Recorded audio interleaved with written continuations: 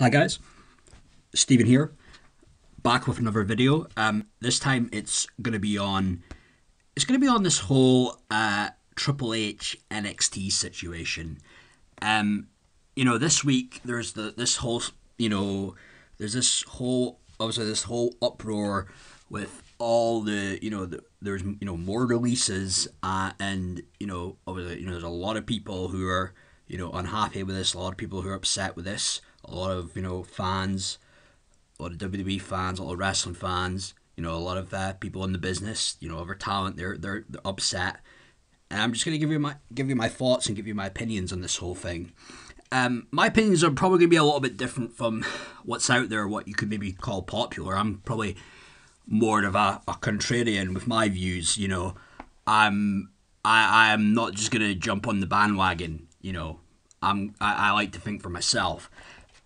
But I mean, you've got the whole, the NXT, releases. Some, the main ones really. You have William Regal, you have Samoa Joe. William Regal has kind of been like Triple H's right hand man for quite some time now. William Regal goes way back. This goes back to the WCW days. With William Regal and Triple H when they were a tag team. It was like some blue blood gimmick.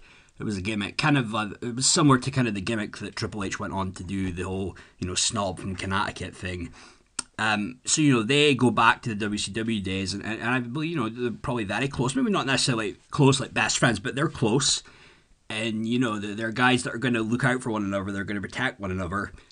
So there's Regal. There's a guy like Samoa Joe. Samoa Joe, I think it was in April, just after WrestleMania. It was literally just 5 days or so after he was, on WrestleMania doing commentary. He gets released.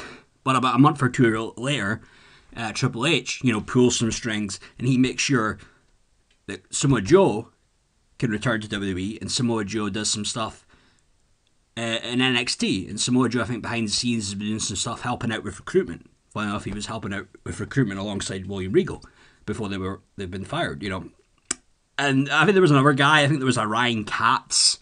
He was a writer that was brought in, I think it was around 2013, 2014 time. I know that because I remember him. He was the host of AfterBuzz TV. That's the part of the company that I think Maria Menounos owns. She's obviously, there's connections there. She's a big wrestling fan. She's done some stuff with WWE. Was in a match at WrestleMania 10 years ago. And funny enough, Kathy Kelly was on that show as well. And funny enough, she was brought in. But, about a year ago, she quit. But, I mean, you've got these people who are being fired now. And a lot of people have been fired this year. You're talking, a lot. And a lot of people are upset. And I can understand in many cases, rightly so, people are upset that these people are being fired.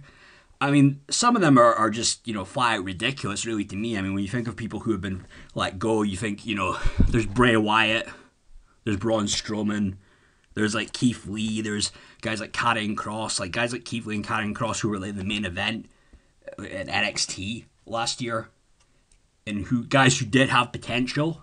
I do believe they have potential. But the thing is, I'm not a huge NXT fan. I'm not an NXT mark. But certain guys like that, though, Cross and Lee, definitely had potential. But the thing is with me, though, Triple H, he was in control of NXT since 2013.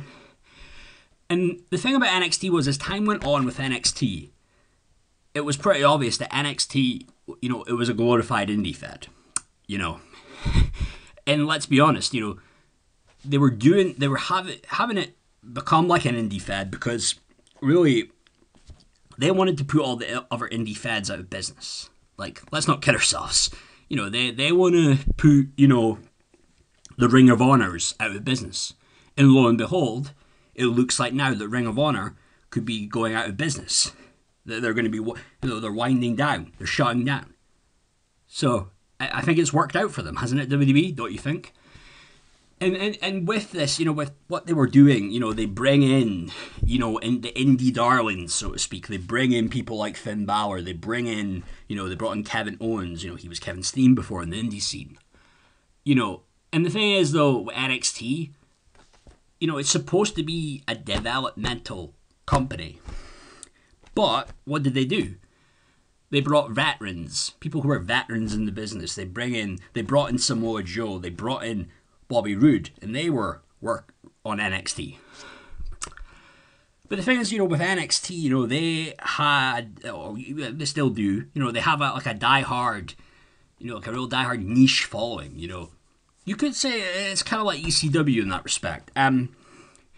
You know, the fans are a lot different from the ECW fans, though. You know, they're not going to be chanting, you know, she's a crack or, you know, she has herpes, you know, none of that shit. You know, and I'm glad they don't, you know, that's in bad taste, you know. But the thing is, you know, they have these crowds, you know, is it Full Sail University or wherever it is in Florida, and it's about 500 fans that each week would show up, that show up, you know. But 500 fans does not equate to this huge success. It's not like when Raw and SmackDown, and I know that they have a lot of empty seats when they go to these shows now, is bad. I mean, I know it's bad, but it's not like selling out like 5,000 or 8,000 fans a week, like with a Raw or with a SmackDown.